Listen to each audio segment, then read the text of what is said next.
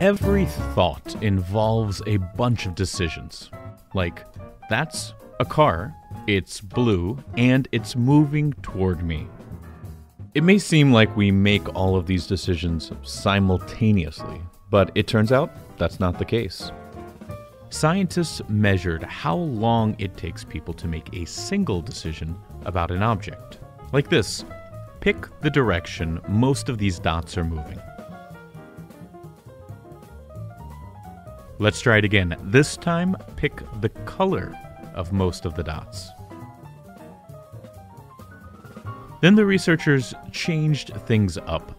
They asked people to make 2 decisions at once. Try picking both the color and the movement direction for these dots. Participants were no less accurate when making double decisions, but they took approximately twice as long as individual decisions.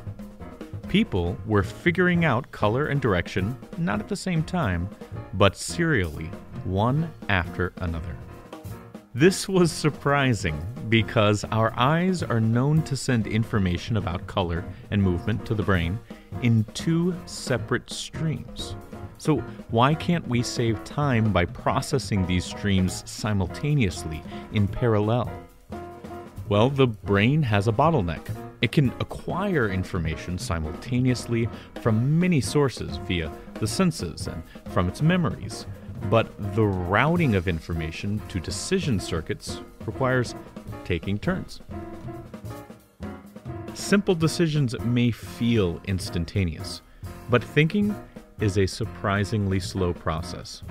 Our thoughts take time because we can't decide 2 things at once.